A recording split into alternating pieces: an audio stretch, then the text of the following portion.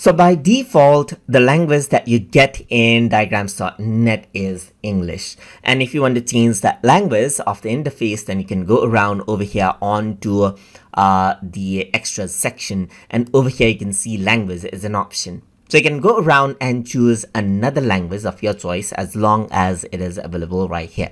So let's say if you want to select something like, let's say, Netherlands right here, you can just go around and here you can see the language right here. It is just telling you to restart the application for the changes to take effect right here.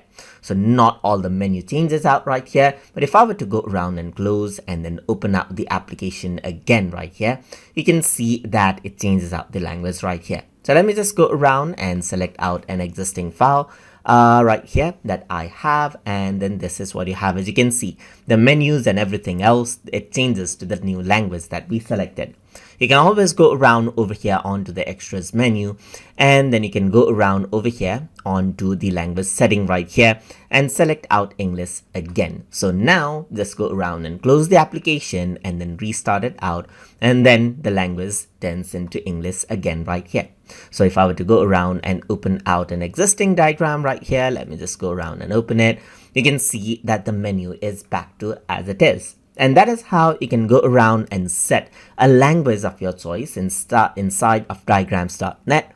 So hope you guys learned something as always. And as always, please like, comment, share, and subscribe.